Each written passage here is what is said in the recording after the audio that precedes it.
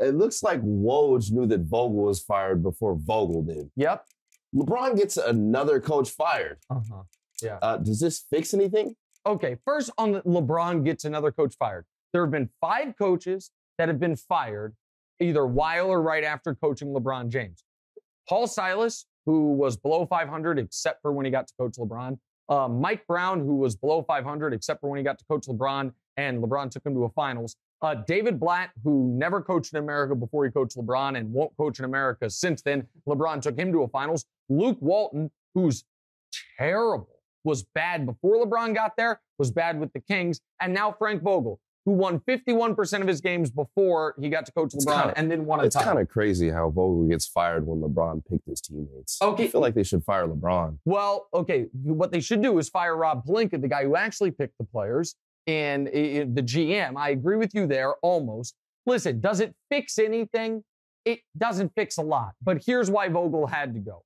You can't have the most disappointing year in the history of your franchise and not fire a bunch of people. That's first of all. Second of all, you look at this year's coach of the year is probably going to be Taylor Jenkins in Memphis. But other candidates are Monty Williams, Jason Kidd, and Ty Lue. What do those 3 guys all have in common? They are all people the Lakers could have hired to be their head coach, all people LeBron wanted them to hire after they got rid of Luke Walton, and yet they chose Frank Vogel. So those guys are clearly helping teams. Vogel, this Lakers team was a mess. I get all that.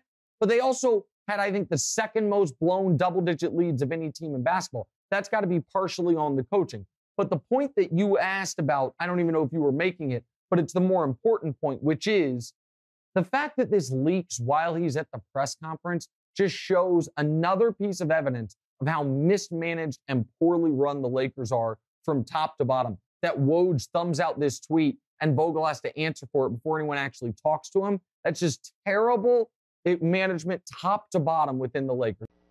Hey, thanks for watching. Hit the subscribe button to get more from the show and make sure to click the bell to get notified every time new content drops. Check out full episodes of What's Right wherever you get your podcasts, or just click the link in the description below.